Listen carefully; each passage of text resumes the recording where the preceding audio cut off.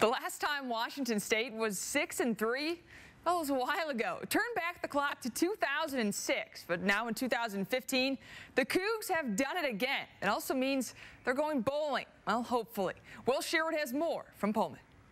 The Cougs told us this week they wouldn't let Stanford beat them twice, and they didn't. After a slow start, Washington State roaring back to take out Arizona State 38-24, earning their 6th win in the season and bowl eligibility.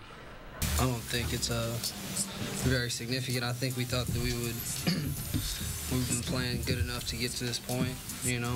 I think we're more focused on winning the next game and the games after that.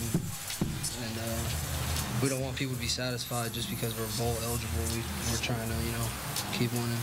That was going to come with the win, of course, but, you know, if we didn't win this game, you know, there's no bowl. We're not bowl eligible yet, but yeah, our team did a great job of just focusing on just preparing for this game, and you know, going out there and executing. And yeah, now we are, so we can celebrate now.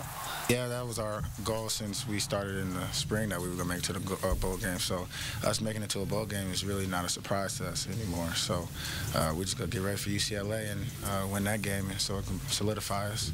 Up next for the Cougs, a trip to Pasadena in one of the cathedrals of college football, the Rose Bowl, to take on UCLA and look for win number 7, which would guarantee them a berth in the postseason.